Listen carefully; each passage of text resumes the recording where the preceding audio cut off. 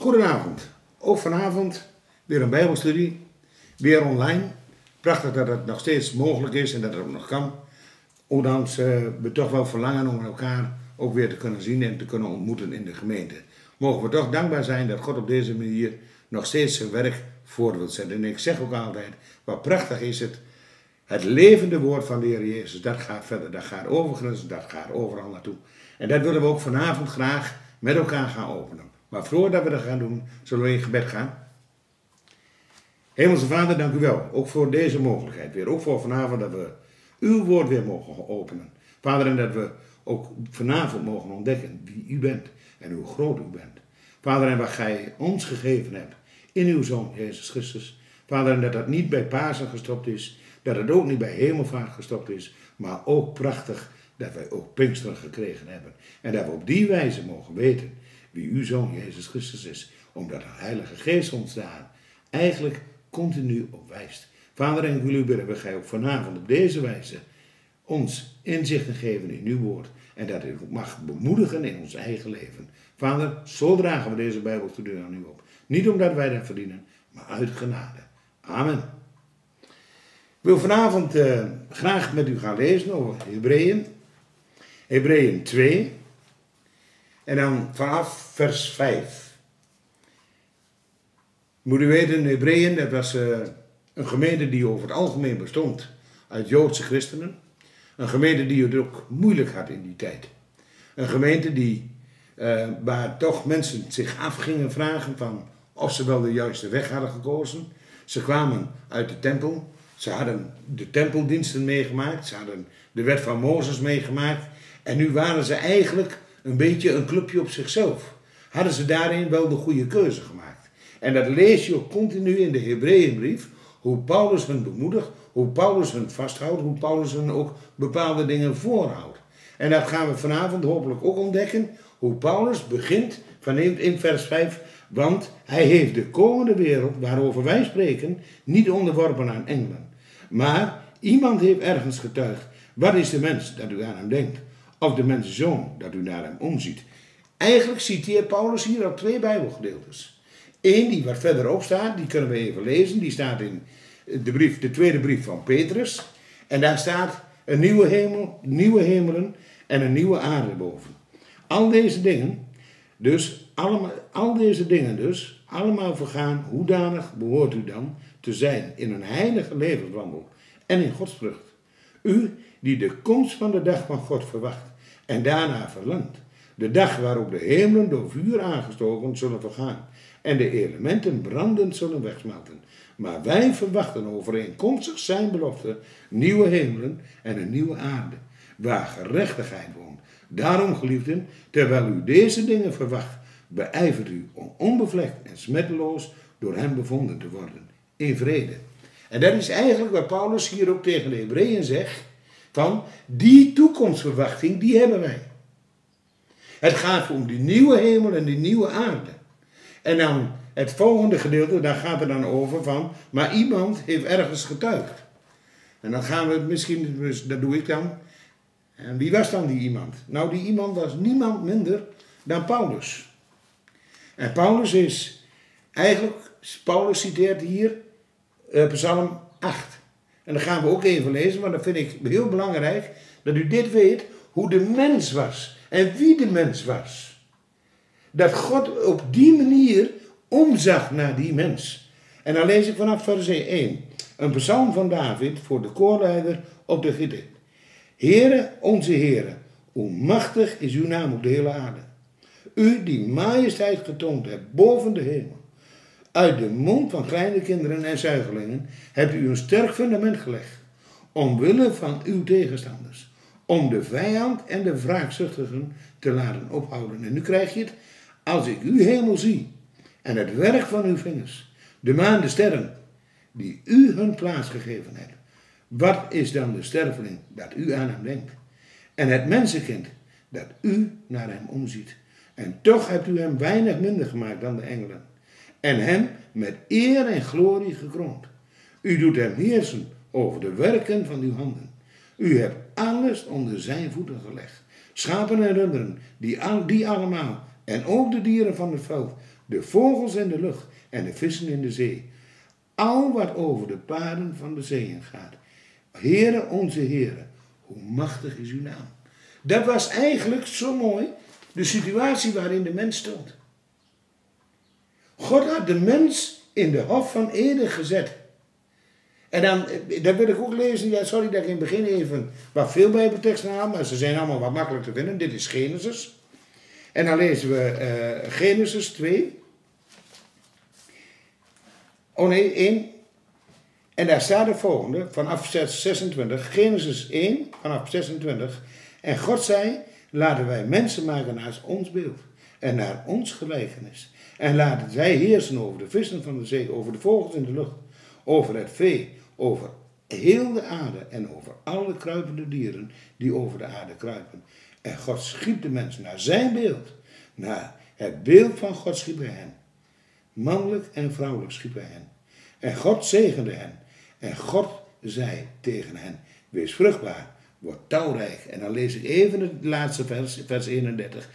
En God zag al wat hij gemaakt was. En zie, het was zeer goed. Toen was het avond geweest. En het was morgen geweest, de 6e dag. God zag dat het zeer goed was. En zo werd die mens eigenlijk geplaatst in de Hof van Eden. Wat mooi, hè? Maar toen kwam hij ook de slang. En we weten, de slang, de Satan, die verleidde de vrouw. En toen kwam de zonde. De zonde die de bedekking werd voor heel de wereld. De zonde waar wij vandaag de dag nog steeds eigenlijk onder gebukt gaan. En vanuit die zonde moest Christus komen. En daar is waar Paulus nu naartoe gaat. En dat is zo bijzonder. Paulus stelt eerst de situatie daarin waar wij stonden. Psalm 8, moet u dat eens vaker lezen. Psalm 8. Hoe God de mens daartoe bereidt. En hij zag dat het zeer goed was. En nu gaan we verder. Moet ik alleen het juiste hoofdstuk weer hebben. En dan is dat zo bijzonder hoe dat nu verder gaat. Vanuit de Hebreeënbrief. En daar staat dan het volgende. Wat is de mens, dat u aan hem denkt? Of de mensenzoon, dat u naar hem omziet? U hebt hem, en let wat hier staat, met kleine letter hem, voor een korte tijd minder gemaakt dan de engelen. Met heerlijkheid en eer hebt u hem gekroond. Dus allemaal met kleine letter. U hebt hem gesteld over de werken van uw handen. Alle dingen hebt u onder zijn voeten onderworpen. Want bij het onderwerpen van alle dingen aan hem, nu staat het met een hoofdletter. En nu wordt Christus bedoeld. En nu zie je ook hoe Christus in onze plaats is komen te staan. Ik vind het zo mooi. Want bij het onderwerpen van alle dingen aan hem heeft hij niets uitgezonderd dat hem niet onderworpen is. Nu zien wij het echter nog niet, dat hem alle dingen onderworpen zijn, maar wij zien Jezus. En daar gaan we dus naartoe.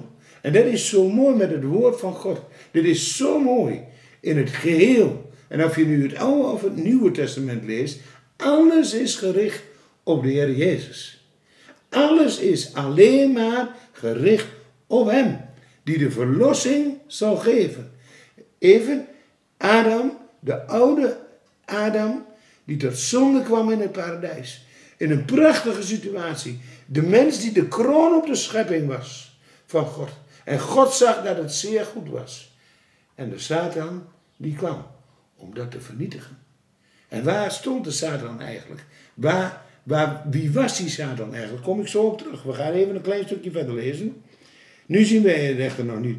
Die voor korte tijd minder dan de engelen geworden was. Vanwege het lijden van de dood. Opdat hij door de genade van God voor allen de dood zal proeven. In alles. Op een andere plek staat, ja zelfs tot de kruisdood toe. De ergste dood. Een dood tot schande. En dat staat er. En zo is de Heer Jezus eigenlijk in alles voor jou, voor mij, tot in de diepste der diepste gegaan. En daar staan we best, praat ik voor mezelf, niet zo vaak bij stil.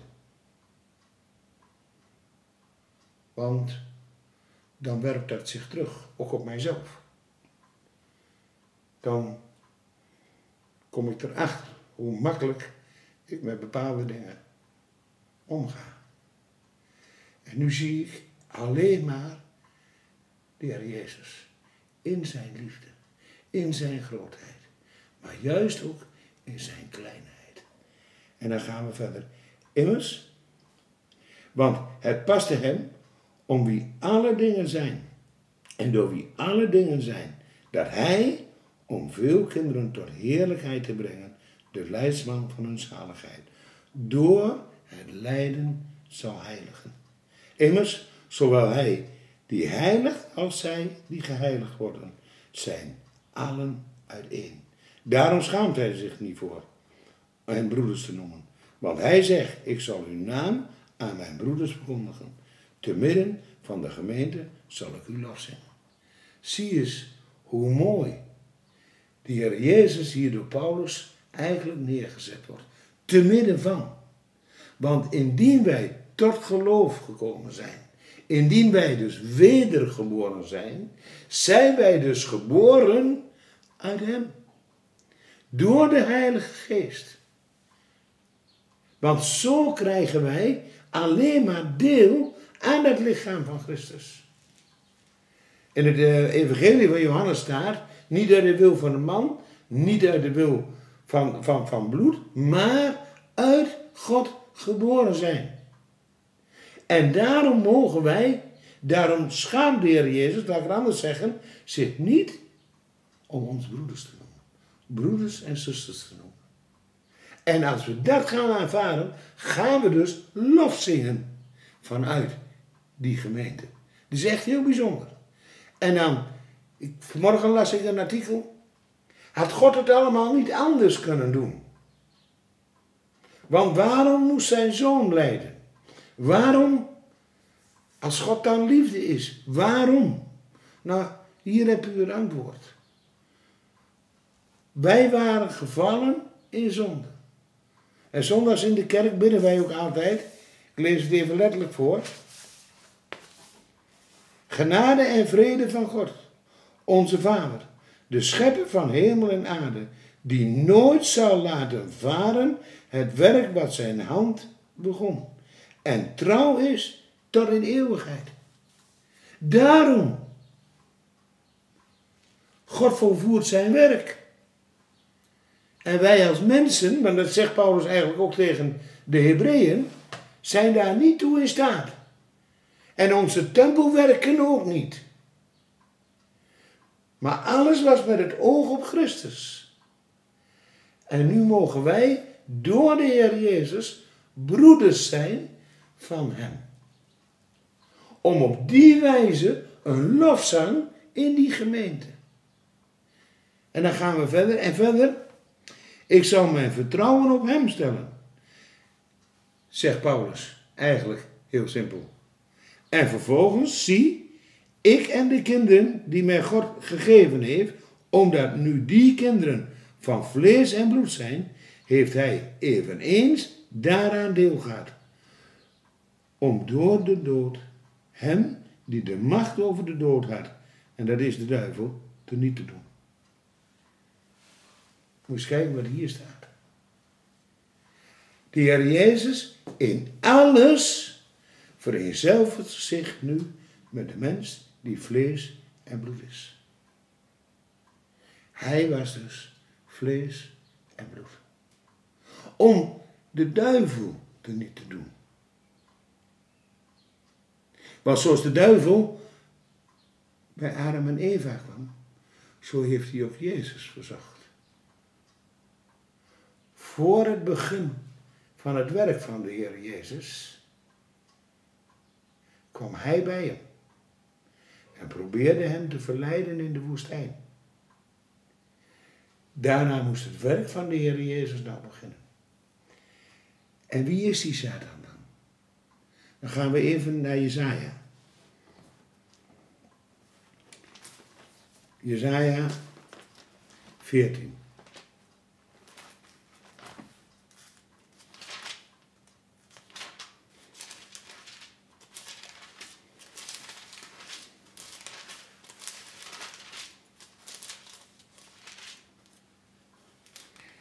En dan lezen we even vanaf vers 12. En dit gaat om de Satan. Hier bond de Heer Jezus de strijd mee aan. Hij die machtig was. Hoe bent u uit de hemel gevallen? Morgenster, de zoon van de dageraad. U ligt geveld op de aarde. Overwinnaar over de heidenvolken. En u zei in uw hart, ik zal opstijgen naar de hemel. Tot boven Gods sterren. Ik zal mijn troon verheffen. Ik zal zetelen op de berg van de ontmoetingen aan de noordzijde. Ik zal opstijgen boven de wolkenhoogten. Ik zal mij gelijkstellen met de Allerhoogste. Echter, u bent in het rijk van de dood neergestort. In het diepst van de kuil. Is dit nu de man die de aarde deed sidderen? Die koninkrijken deed beven, die van de wereld een woestijn maakte, haar steden met de grond gelijk maakte, zijn gevangenen niet losliet om naar huis te gaan. Alle koningen van de heidevolkeren, allen rusten zij in ere, ieder in zijn huis. Maar u bent weggeworpen, ver van uw graf, als een verafschuwde lood. Bedoven onder de gedoden, met het zwaard zijn doodgezogen. En nedergedaald in de steengroeven. U bent als een lijk dat vertrapt is. U zult in het graf niet met hen verenigd worden. Want u hebt uw land te gronden gericht. En uw volk gedood. Voor eeuwig zal niet meer genoemd worden. Het nageslacht van de kwaaddoeners. Maakt de slagbank voor zijn kinderen gereed.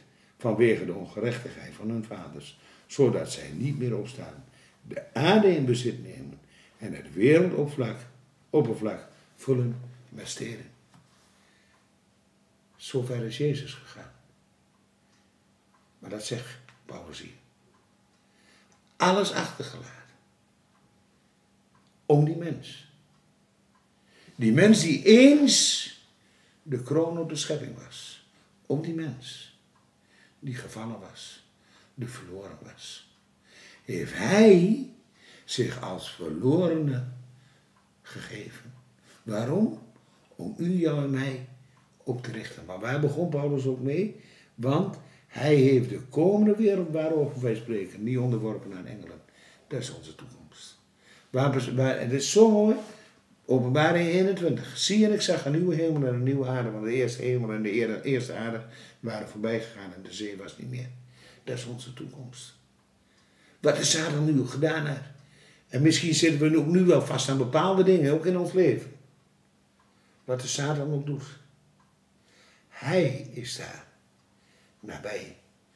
Om verlossing te bieden. En nu gaat Paulus daar heel veel verder. En allen te verlossen.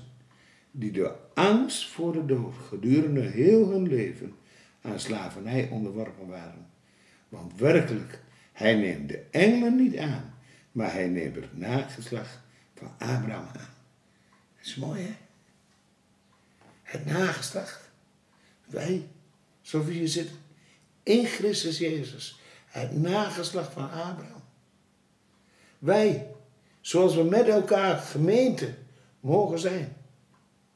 Verlangend naar die dag die komen zal. Hij neemt u en mij aan. Waarom? Ik zeg het heel simpel. Omdat wij eens de kroon op zijn schepping waren. En zoals God tegen Adam, tegen de eerste Adam gezegd had. Hoe alles onder zijn voeten lag. Hoe die alles mocht regeren. Het is ons misgegaan. En nu komt Christus. Maar nu zien we ook zijn hemelvaart. Want in die hemelvaart is hem alles onder de voeten gesteld. Nu is hij eens en voor altijd overwinnaar. En waarom moest Jezus nu mens worden? Ik probeer dat met een heel makkelijk verhaaltje even duidelijk te maken. Er was ergens op een school, daar moesten ze er was een sollicitatie, of een vacature vrijgekomen voor het Engelse vak. En Ze schrijven de procedure uit. Er zijn 2 mensen die daarop reageren. Eén was een Engelse, die nieuwslezeres was geweest voor de BBC. Dus die sprak de taal perfect. Er zat helemaal geen foutje in, alles. En het mooie was, kende de taal ook nog van binnenuit. En er was iemand daar uit de buurt die vroeger daar zelf op de school gezeten had. En die had ook gesolliciteerd. En toen de beide brieven werden besproken, was eigenlijk het hele team unaniem. We gaan voor die Engelse lerares. Alleen de rector die stak daar een stokje voor. Hij zei, dat gaan we niet doen. En iedereen keek hem wat verbaasd aan, want hij, of zij kon toch? Nee. Hij ging ervoor, de jongen uit de buurt. Waarom? Die wist hoe moeilijk het was om het Engels te leren. Die wist hoe vaak je dan blokken moest om het Engels onder de knie te krijgen. Die wist om hoe dan ook proberen Engels te spreken zonder een accent, dat het bijna niet mogelijk was. En nu zien we Christus. Hij weet van elke zorg, van elk verdriet, van alles wat je mee mag maken in je leven, is hij op de hoogte. Want hij spreekt jou en mijn taal, omdat hij mens geweest is van vlees en bloed. Maar hij spreekt ook de hemelse taal bij zijn Vader. En pleit daar voor jou, voor mij. Wat is dat een machtig gegeven. Dat Jezus, de Heer Jezus, weet hoe moeilijk we het soms kunnen hebben.